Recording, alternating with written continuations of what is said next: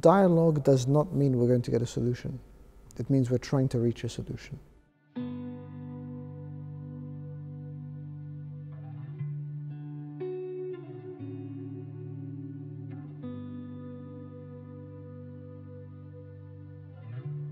Welcome again with our conversation with Archbishop Angaelos, the Archbishop of London in the Coptic Church.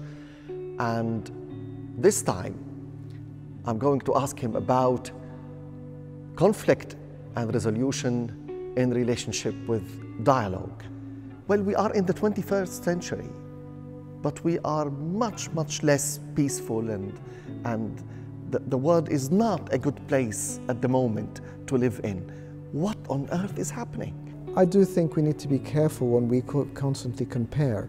Of course, there have been better times in our history, but there have been fundamentally worse times, even in terms of war, conflict, aggression, terror, violence. We've lived through 2 world wars. We've lived through horrific wars in the Middle Ages. On the human level, on the religious level, how do you feel that dialogue is going at the moment? Dialogue does not mean we're going to get a solution. It means we're trying to reach a solution. And you know, the old adage that says the journey is the destination.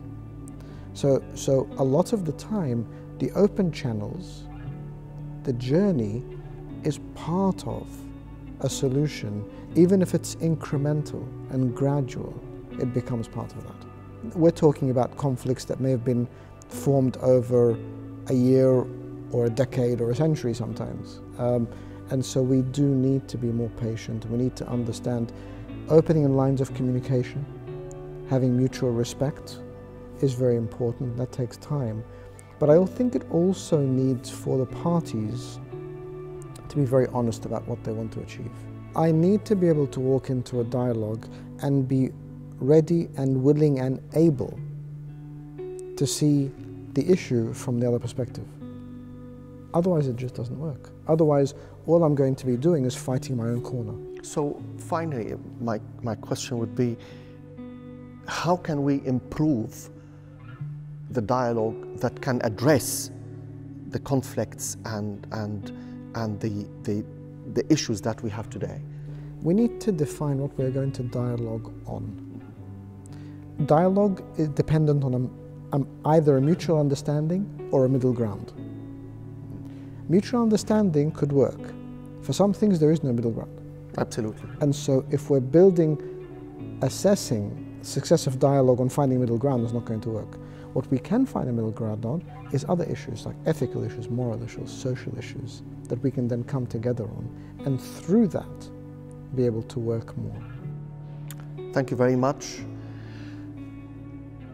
We pray and we hope that dialogue in this world will be more fruitful with the grace of God, that we may live in a better place and bring better life to humanity. Thank you.